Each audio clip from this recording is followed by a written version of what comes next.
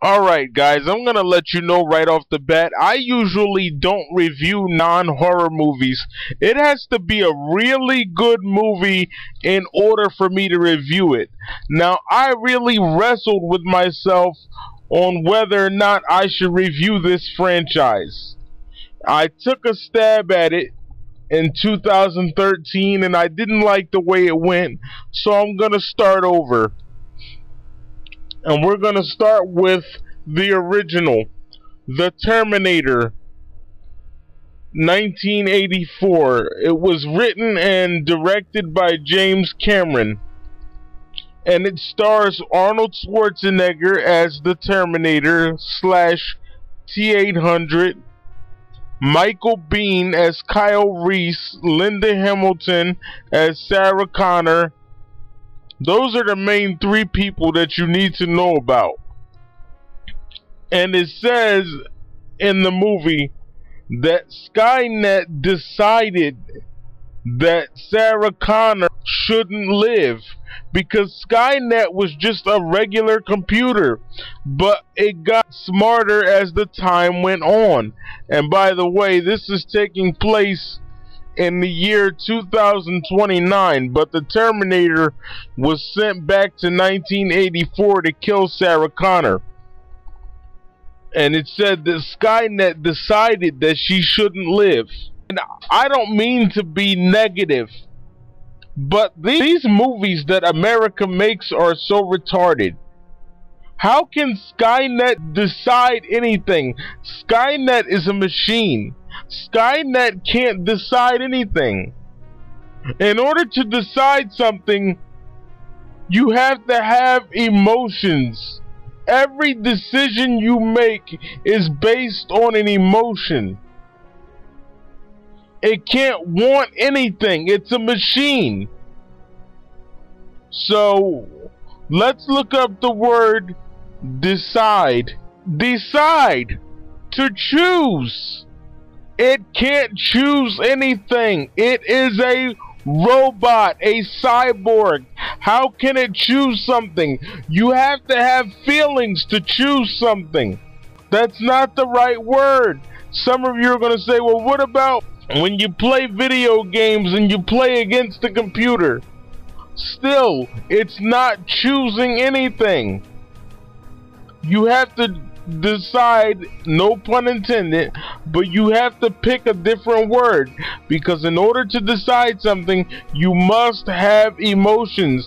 That's like saying, I decided I want bacon and eggs this morning. The Terminator can't decide that because it can't feel anything, so how would it know what it wants? All it knows is what you program it to know. It doesn't know anything outside of that. So that is incorrect. I'm sorry, but it makes no sense. All it knows is what you teach it. It is a machine. It is not a human being. Getting on with the plot.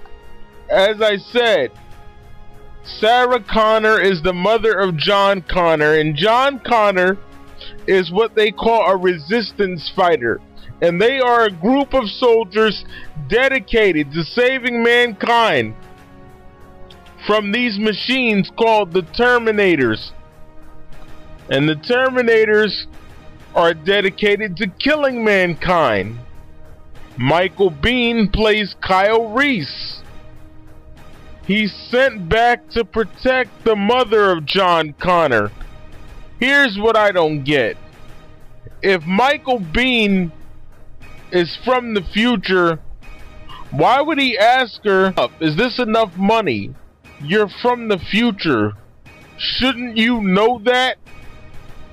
You should know that already. It doesn't make any sense. This movie, The Terminator, the first one, is more like a horror movie than an action movie, because it keeps going after the people, sort of like Jason, Michael Myers, or Freddy Krueger. So this is more like a horror movie. The other 4 Terminator films are action films.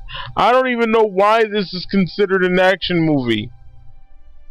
because the Terminator kills more than anything in this movie. I think they said he killed 17 cops in the police station massacre. I decided to buy this on Amazon because I'm very interested. My dad's very interested in it. That's basically why I bought it.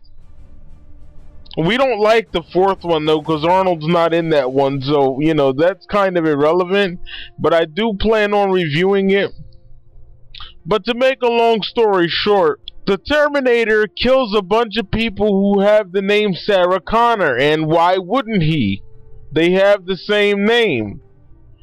You see, Skynet destroyed all the records. I guess that was accidentally. In the war, the records got destroyed. So what I'm saying is this: it didn't have a picture of Sarah Connor. So basically, it told the Terminator, hey, go to Los Angeles and kill every woman named Sarah Connor. Eventually, he'll get the right one. I don't understand that about this computer, but, you know, whatever. I don't know. But that's basically what it said. Go to Los Angeles and kill Sarah Connor. You'll get her eventually. Just kill everyone you see until you happen to kill her. So that's what it did. Or at least what it tried to do. But Kyle Reese took a bomb, one of these homemade explosive things, and stuck it in the Terminator's body. And he didn't have enough time to jump out of the way. And it blew the Terminator up and it killed him. But apparently that wasn't enough. Because even though the Terminator had been ripped in half, it could still crawl. This is what I don't get. If you have no legs, why would you try to kill Sarah Connor? I'm sitting there thinking, and excuse my language, I'm like, dude, give it up. You don't even have fucking legs anymore. Give it up. Why are you still trying to kill her? You don't even have legs anymore. After it lost its legs, I would consider the Terminator to be pretty useless. But that's my opinion. Because if you don't have legs, and you don't have your human form, the human skin, if you don't have that, then what's the point? I would just give up. But, you know, it's not programmed to give up. But anyway, she crushed it with some kind of machine. And she said, you're terminated, fucker. So from now on, each movie says you're terminated. So I guess she started that phrase or whatever. Just like in every movie, he says, I'll be back. That's every single movie now. So I guess that phrase is just something that all of the T-800s say, I'll be back. I don't know what to say about that. You can call this a review, you can call it a rant. But I'll be back for Terminator 2 Judgment Day. The one scene that I definitely liked in this movie is the one where they're making love. Sarah Connor is making love to Kyle Reese, and they're creating John Connor. And while they're having sex, the Terminator theme is playing in a piano melody. I really like that part. Not necessarily the sex, but I like the idea that they were creating John Connor. So in a way, the Terminator failed. You know, because they made John Connor. It failed. John is born. Which is why this new Terminator is coming to kill John. And that's in Terminator 2 Judgment Day. And I'll be back for that. And I want to point out before I go, I find it very interesting how the little Hispanic kid is like, hey, there's a storm coming. And then the storm comes. So that's letting you know that something epic is about to happen. I enjoyed that. Ladies and gentlemen, Arnold Schwarzenegger, Linda Hamilton, and Michael Biehn in Terminator 1984. It was released on October 26th, 1984 to be exact. Was the movie good? I enjoyed it, but like I said, it was more like a horror movie than anything, because he was more like Jason or Michael Myers. The next movie is an action movie. But I enjoyed this movie. Now on to the next movie, Terminator 2, Judgment Day. And lucky for me, I got the special edition with extra footage in it, so I'm in for a treat. I'm gonna get to watching that right now. The Terminator 1984, starring Arnold Schwarzenegger, Linda Hamilton, and Michael Biehn. I'm the Michael Myers fanatic, and I approve this message.